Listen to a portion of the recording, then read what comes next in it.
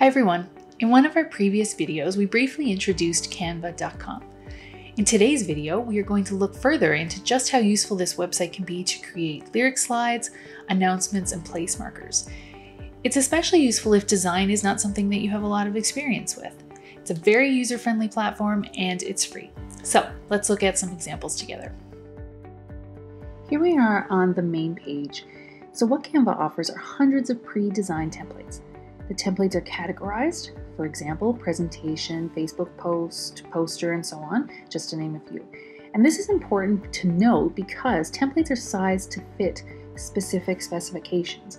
So a Facebook post template, for example, is sized so that it will correctly fit the specifications that Facebook has designed for their posts.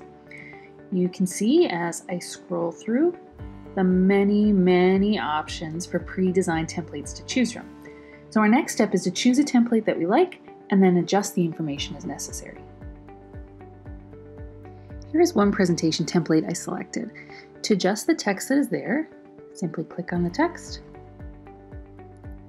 highlight it, and type in what you want to use. So maybe I'm looking for a slide ahead of the scripture reading.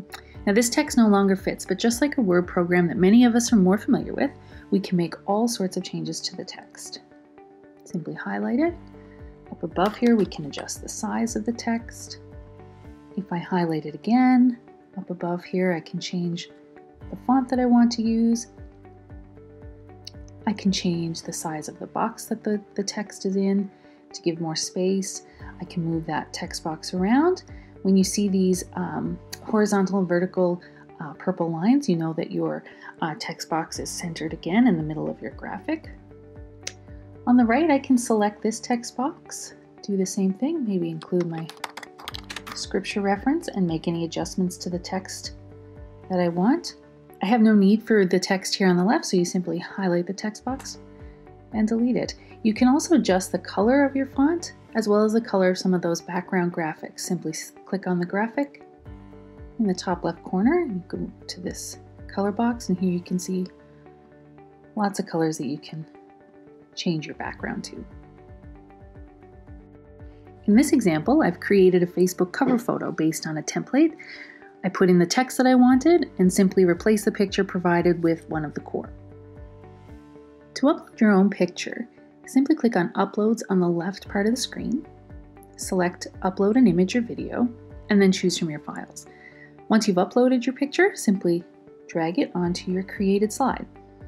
With any images, text boxes, or other graphics you add, you can move them around the presentation. You can also adjust the size as I'm showing you here. I'm showing you this blank slide just to easily highlight some of the other features that Canva offers. These can all be added and adjusted to any template that you choose. Besides the text adjustments and uploading your own photos, Canva offers their own generic photos that you can use. Maybe a laptop picture like this might be beneficial if you're advertising a Zoom Bible study. They offer various elements, shapes, or graphics to add. You simply have to drag those onto your presentation. And just like everything else we've looked at today so far, you can adjust the color, you can adjust size. If you right-click here, you can adjust where the images are placed on top of one another. If you look across the top, you can adjust transparency, you can flip your images and crop them. So there's so much you can do as you start to explore Canva. They also have many backgrounds you can choose from, some that will be really effective as the background for your lyric slides. And so we've only touched on a few of the things that you can do within Canva, but so much more that you can explore. Once you've finished adjusting your design, simply download it in the format that's applicable to your situation, and you're done. And there you have it, a little more about Canva.com, another great tool that you can use as you continue to build church from home.